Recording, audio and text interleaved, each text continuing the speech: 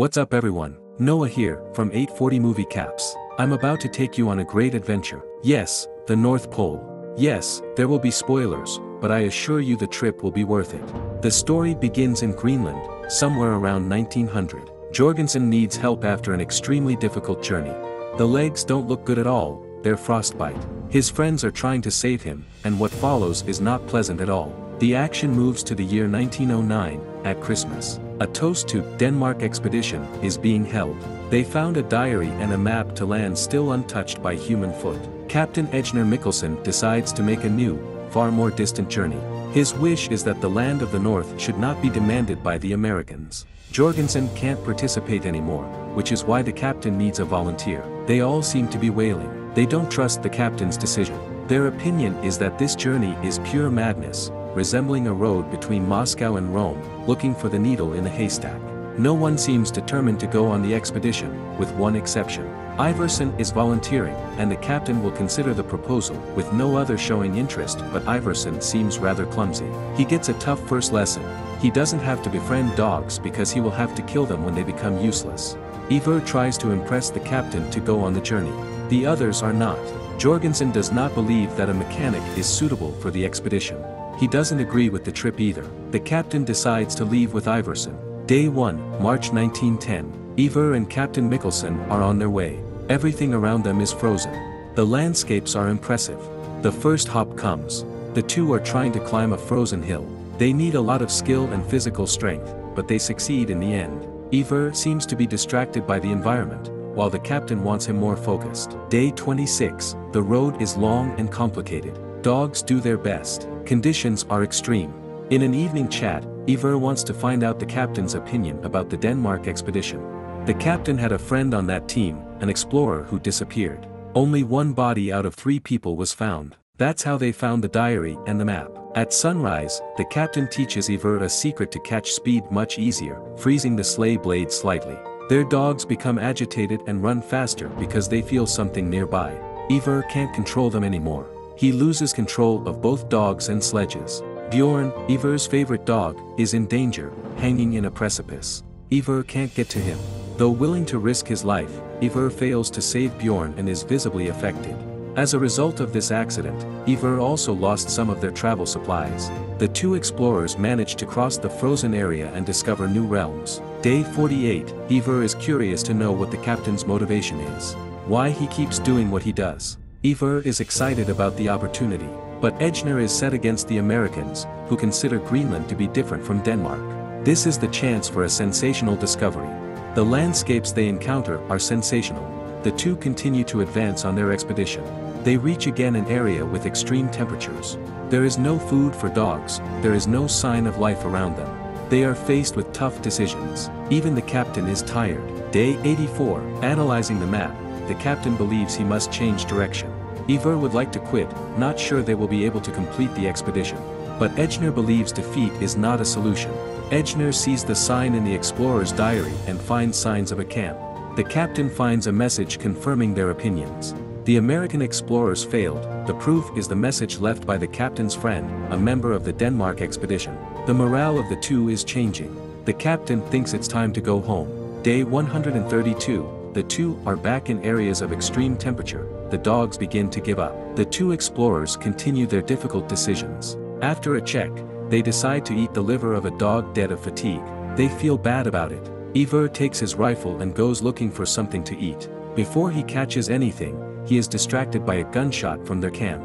The captain is attacked by a polar bear. Iver shoots the bear, but the captain falls with the bear into the frozen waters. Iver manages to pull the captain to the surface, saving his life. The morale of the two is extremely low, with no supplies and no dogs to help them advance much faster.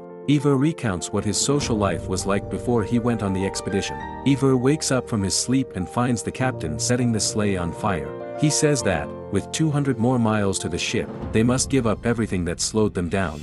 Day 164, the two walk, without dogs, sledge and with a minimum of supplies. The road is difficult, but the landscape is unbelievable. Ejner checks the map and looks with despair. He takes the decision to leave evidence of well-preserved discoveries if they do not survive. Iver is extremely tired, the road seems endless. But Ejner pulls Iver after him. Eventually, the two arrive at the Alabama boat, but they can't find what they hoped for. Their ship is destroyed. Their colleagues built a hut from parts of the ship, but apparently they left the area. After returning to the country, they want to convince politicians to pay an expedition to save the two left behind. The minister does not want to finance a new expedition, being convinced that after the people of Denmark expedition died, Iver and Ejner are also dead. Day 242, Iver and Ejner are in the hut built by their colleagues. Although Iver is demoralized, Ejner believes someone will come and save them. He is waiting for the ship that will save them, which is late to appear. Iver begins to have all kinds of visions, hopes for any kind of rescue. Ejner tells his childhood memories and how his life was saved. To make time pass by easier, they repair a tape recorder and listen to music. Ejner remembers his time with his girlfriend, but now they are alone and the situation does not seem to change. Ejner has a nightmare and believes that a polar bear will destroy their hideout and the evidence of their epical discovery. He wakes Iver up and tells him he has to go back to retrieve the diary and the evidence. The two are back on the road, although Iver does not agree with the decision. Discussing dreams, Ejner fears that there is truth in what he dreamed. Day 439, the two arrive at the hiding place, and Ejner finds the journal and the evidence. He breathed relief. It seems that a bear actually attacked the hideout and what Ejner dreamed really happened. The two explorers head back to the hut. On the way, they find the Denmark expedition car, a Crossley. Day 471, Iver and Ejner manage to return to the hut, but it seems that someone has come to the hut in their absence.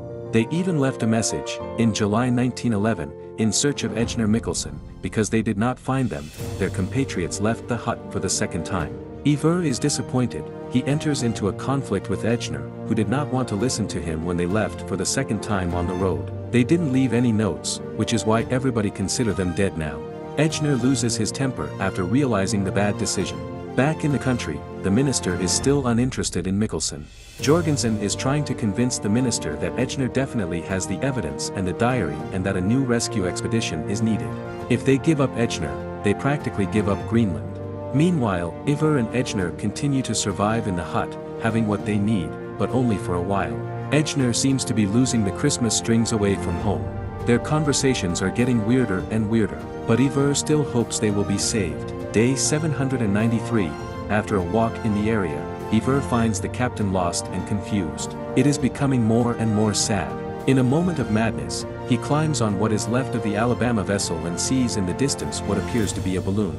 He hopes it's not a delusion. From the balloon comes a woman, Naja, the captain's lover. Everything is a mirage, and Ejner is awakened to reality by Iver.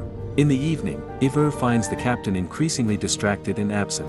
Iver hopes there is still a possibility that a ship will come to rescue them and decides to go into recon. Ejner continues to be disillusioned.